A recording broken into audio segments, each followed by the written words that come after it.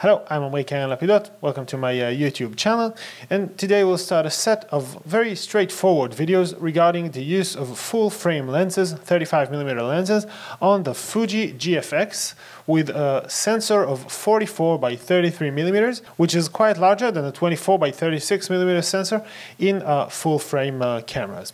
First of all, I'd like to apologize for my English. English is my second language, and I'll try my best to make the video as understandable as possible. But I think this kind of information is quite scarce around the internet. I had a hard time finding any info about those lenses on this kind of camera. So I want this video to help as many people as possible, and English is the lingua franca of the world, so it is what it is. In the first video, we'll lay some ground rules or rule of thumbs about the use of 35mm lenses on a medium format sensor. And then we're going to pass to the lenses that I own. Through some basic testings, we'll of course check the vignette, we'll check the sharpness, and we have some images that you can watch in the end of every video. So let's start by some rule of thumbs. There are three main options for adapting 35mm lenses on the GFX. One is the fully electronic adapter, such as the Fringer EF GFX Pro that I use. It's an excellent adapter. It has the aperture ring, it controls the AF, and of course every electronics in the camera. It gives back EXIF information and whatnot. In my opinion, this is probably the best way to go if you want the camera to be as close to what you remember from any 35mm system or the GFX system. It gives the closest experience, though we must put into considerations the AF speed will not be even close to what you'll get on Canon or Sony, and won't be as fast as GF lens. The other option is a semi-electronic adapter, which will bring back EXIF data and will help the IBIS and will control electronic apertures. I think Fringer has one for Nikon lenses. Probably won't work with every Nikon lenses because Nikon system is kind of patchy and not as consistent as the EF system, but it will work. You'll still have to focus manually, which is not the easiest task on the GFX, but it's doable. It's something you can actually achieve.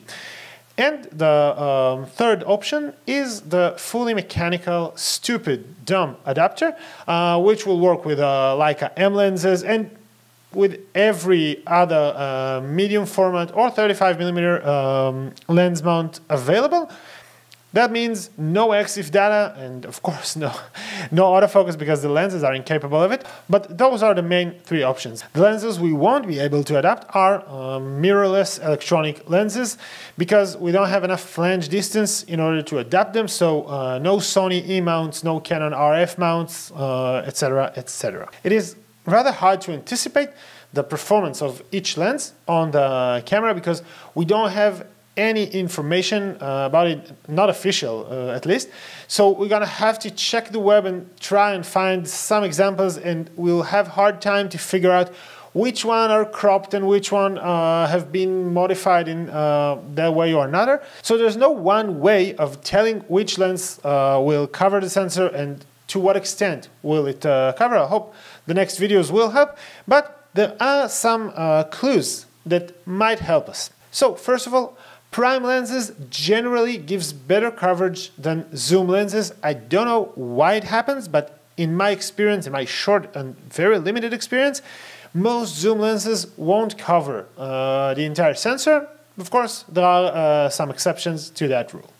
Also, medium teles and tele lenses will have better chance of cover the entire sensor.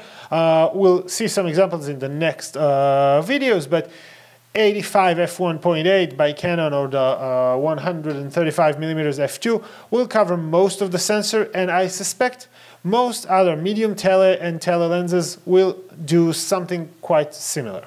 Normal lenses such as 50, 45mm lenses will cover most of the sensor, and that depends on the specific aperture that we'll shoot in and the focus distance, because the furthest away the lens will focus will have more vignette because the lens elements are closer to the sensor and the closer will focus, the lens element will move further away from the sensor and then will cover slightly more area of the sensor.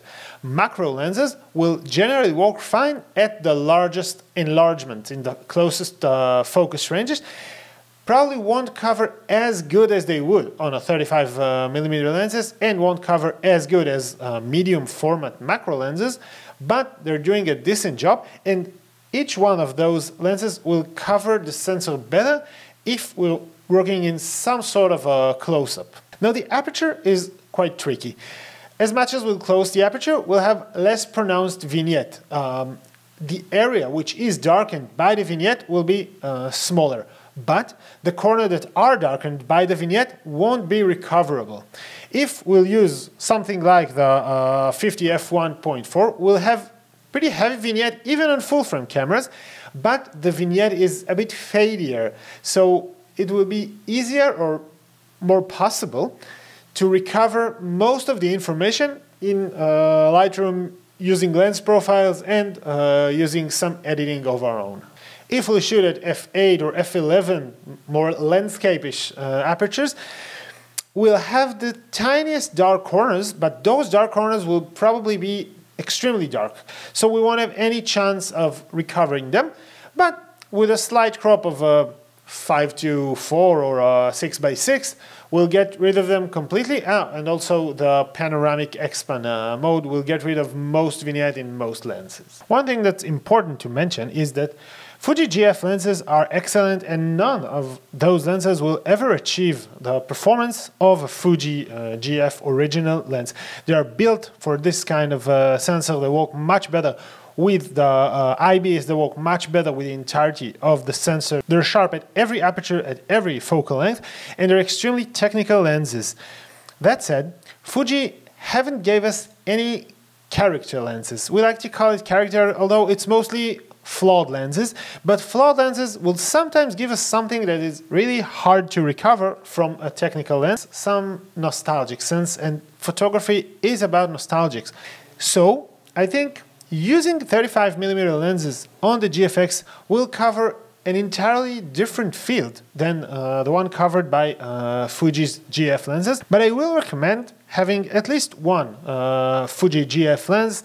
I have the 50 f3.5. It's an excellent landscape and travel lens. It gives the best technical performance, extremely sharp, will do everything that I want in regard to landscape, and it's extremely light and portable and robust, so it will withstand the elements, and that's something I won't be completely comfortable with saying about those lenses and the adapter that's between the lens and the camera.